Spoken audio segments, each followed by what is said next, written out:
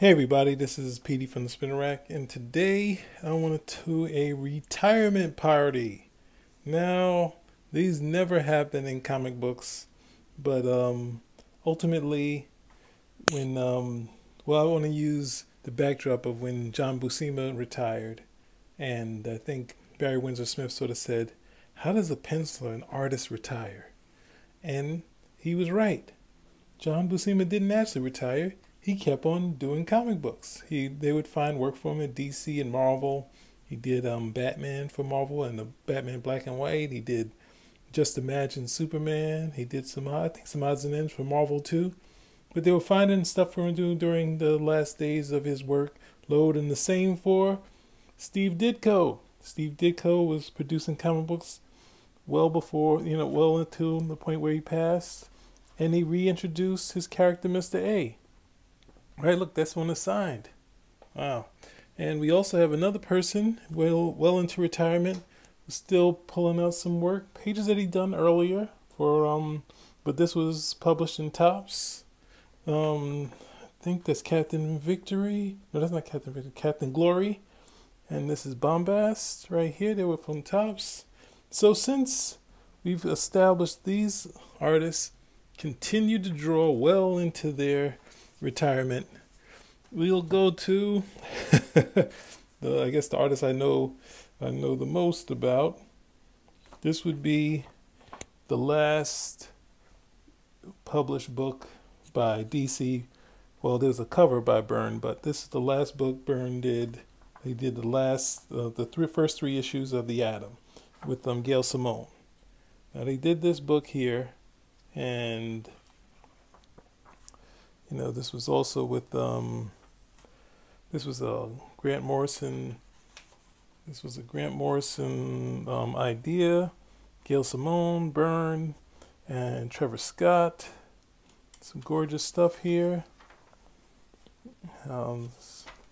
This was to be. He was saying he was going to move to commissions and possibly some self-publishing, something like that. So it was a sad day by all, because I think a couple of books got canceled, the Doom Patrol and the Blood of the Demon, and Action Comics was kind of ended. But luckily, two things came up the pike from IDW, which I talked about in our last video, and one of them would be FX, right? So we had FX. Now, FX is by Wayne Osborne and John Byrne. This is the third issue. I had to go through my collection. It was hard to find this stuff because I got so much stuff in there. We have this book. We have the credits. We have all these characters created by Wayne Osborne and drawn by John Byrne. And I think this was a commission thing. So ultimately, there's some nice work here from them. And some really action-packed stuff. I always sort of consider this sort of image done right, stuff on time, but a lot of characters created on the page. A lot of stuff going on. To not reveal too much that's going on here, I'll just give you the rest of the covers, what I have on me right now. You can see, but here's the classic FX character. I think this was colored by one of the fans. He's probably a pro right now, but yeah, this is one of my favorites. Greg and Jerry's Color Shop. So, and this issue 6, there was a second trade of FX, not done by Byrne. But at the same time that was going on, we also had, IDW had Byrne do Romulans. Now I have this in many formats. I have the trades of John Byrne's entire Star Trek work here. But let's deal with this first. This would be the easiest. And this book works perfectly in the Treasury edition. Like, see all this? Like this, there have only 2 treasuries, I think, that IDW did. They did one for the what is it? The Rocketeer. So this is some really nice stuff. Let me jump ahead. This is also the next miniseries. very having a sort of Desilu color, and some of the classic villains. It really works nice, right? Do I want to go through anything else here? We'll also, what can I pull out from here? Because this has the same story, but this also has Gary 7, and this is one of my favorite stories, the third story of Gary 7. I think the printing, I think John Byrne printed this at yeah, this right here, My Name is Legion. This is one of my favorite stories of this series, but there's a bunch of good stories in here.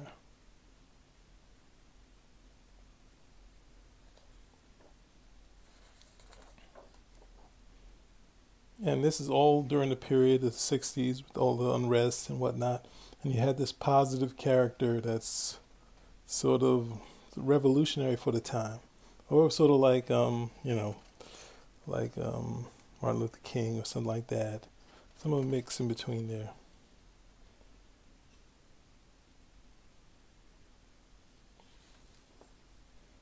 What else did I want to show in here? Quickly, some more Romulans there. Oh, I almost forgot.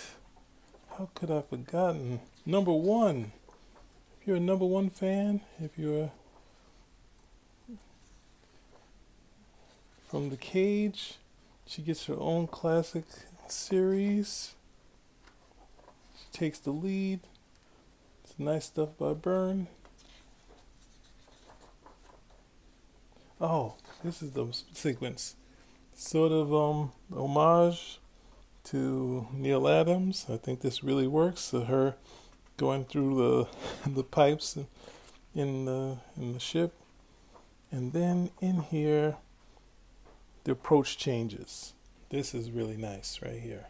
So then the approach changes, having a little gray tone effects in here. Yeah, this is another good one. I'm just going to keep saying it's another good one. But since this is the retirement party, we're just going to keep celebrating. What else? Yeah, I love this other. It would be interesting to see how he would render Iron Man with this effect, to get the iron sort of effect in there. And there it is. Christopher Pike's in there. I think Spock shows up. There's Spock over there. And then the rest is, this is where everyone meets. Then we have, oh, they can't reveal that. But then this right here is Leonard Nimoy, Frontier Doctor. So you have this nice volume of the entire run right there. Watch out for that light. Right, the entire run is there. And then you can also get, no, not that. So while at the same time, they're also trying to get Byrne to do Angel, which he was a fan of. And it worked. So, in this one, we have the first Angel story. It's the collection of all of his... No, this is not the first Angel story. This is Angel versus Frankenstein, the evil Angel, and Byrne's Frankenstein monster. We have the all pencil stories. For the texture, I would go for the original comic books. It really shines here, but this is still solid if you want to get it all in one volume. It's really nice stuff with some red in there. I think he was just talking about the split face here. Let's get out of this. I'm not revealing too much, but here, this is the one. This is this is Angel versus Frankenstein Part 2. And this is what my father would have called magnificently ugly, right? This is some gorgeous stuff here, a lot of detail. Some of my favorites of Byrne's. Let's not reveal the ending. You should go out and buy it. But then you have this story here. I think it's the Music of Spears. And this one, yeah, Lauren, the Music of Spears. This one, the inking is closest to Byrne's Fantastic Four inking, which is really interesting to see him sort of go back to it. But, you know, some classic classic Angel stuff. Then there were some trades that came out. The Next Men, that's part 2 and part 1, all in black and white. I should just go to my favorites of the Next Men. I mean, all of these guys are my favorites, but here it is, issue 6. This is where I started to get used to this new style Byrne was doing. And right here, this is the one right there. So that's it. So I showed you that. And the next one, then he also continued that. So this is all the stuff that was either reprinted or done while Byrne, after he retired. Right, where's my, nope, that's not it. I want to find, here we go. This is the greatest issue ever done. Issue 22, and we have Jasmine in the sewer. Sort of similar to Wolverine in the sewer, a little more dramatic. Just really playing with all the tools here. And this is just the perfect comic book right here. Can't be beat. He also continued the Next Men after this, but not before, and I think I showed you guys this before. The Danger Unlimited trade, and this has Danger Unlimited, and it also has Babe in it. There's Babe, right? So, while you're at it, and you're retired, why not create new series to work on? So should I do this? I'm not doing these in any order. You got the Highways, which is sort of like more of a story of these sort of characters who sort of work in space, similar to the cast of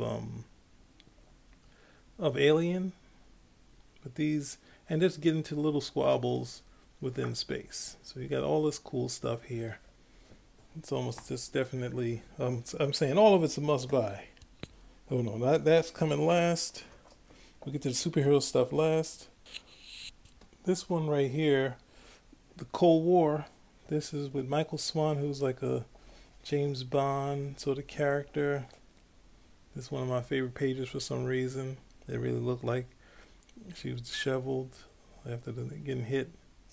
And the silent sequence early. And this race car sequence. It's a lot of funky stuff in here. Well, I guess, and then the snow. This sequence in the snow right here.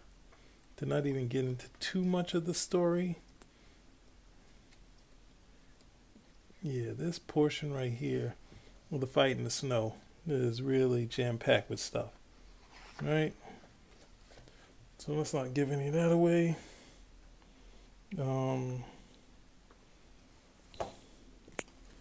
Possibly on the tops of this period, Doomsday Point 1, another space one, but closer to R, and this one, the cover is done by Byrne also. I guess a digital sort of painting. And the space, space shuttle type or space satellite characters in the space satellite. Of course, it's nice dark shadows. It's a lot of cool stuff in here. Oh, there. Let's get to the superhero stuff. We have Trio, which was met with mixed reviews, but I would. Oh, and this one's printed on really nice paper. So yeah, this is the same paper it was printed on in the comic books. So this right here. So if you're not jazzed up about the characters, then you have this. Before Aquaman fought the deep, before they did it in the movie, we had these rough amphibious characters. And look at this stuff. And then a Nautilus. I think a friend of mine was talking about the Nautilus, which was a cool character. And a lot of cool elements, comic elements in here, right? You got Trio. So if you're on Trio, then you had Triple Helix, where people then say, "Oh, it's not finished. You're supposed to do the Conclave." But Triple Helix is sort of obviously Similar to the X-Men. I think he said it's shamelessly borrowing from Marvel. And these characters have a dark secret. And Golgotha's in it. Look at that. Look at this is he'd be 2, but he's they call him Scissors. And obviously that's paper. Who's 1.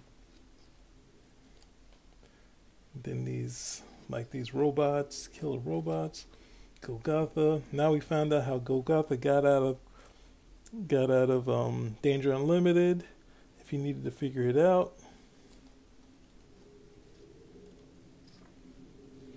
So yeah, if you were iffy on it, then you have to get Triple Helix, right? So we're coming to the tail end. Is it? Yeah, I guess so. So instead of when these books, I got one other book to find. I don't have it with me right now, which is Jurassic Park, which is definitely a favorite. I'm not sure why I didn't bring it with me. So here is the photo novels. It's something that John Byrne was trying to do at his leisure, but then I think Chris Grael saw it and said, "Hey, I think they'll publish it." Paramount liked it, approved it, and then we got this nice series, right? And some of the best stories. Well, no, I think Mirror Mirror isn't in here. So Mirror Mirror isn't in here. So there's still books for you to get. So as much as I like this one, you still need to get, like, especially Hollow Man. That's really good. Chekhov is really good. And this one, some of the female characters, and you don't have the Great Tribble Hunt. So there's stuff to get. There's still stuff to get, but this is, as I keep saying, the master of the form, and cool stuff here. And the last sort of outside of the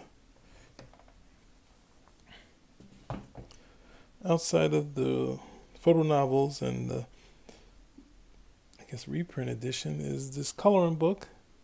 And we also have it in color. I think I showed you this before when I was doing the Perez and John Byrne. And here we go. We have Leonard O'Grady killing it. Look at that. Look at that, bringing everything to it. This one, since it's a coloring book, like, he just allowed to play to do his best Lynn Varley, using all the tools possible. Right? And just skip ahead. Look at that. There we go. And to end the party, there's also a ton of trades. You gotta get the hidden years. It's a success in trade. And of course, one just written by Byrne, Iron Man War Games. They found a new name for the Armor Wars 2. This one has the whole run. It has Byrne and John Romita Jr. There's classic stuff here. Look at that. I found actually opened up to the right page. And then, yeah, it's sad to see John Romita Jr. go off and do Daredevil, but then we got Paul Ryan killing it. Look at it's just like, obviously it's hard to follow, but then I think at this one, Paul Ryan, who got the top bill in here, he got Fighter Ranger, so he was allowed to just put together the fight however he wanted to, and we get a real nice fight scene between Rhodey and Fin Fang Foom. Alright. I am going to do my last thing. Damn it. This party isn't right without Jurassic Park, Devils in the Desert. But I'm gonna end it here. Spinner Rack out.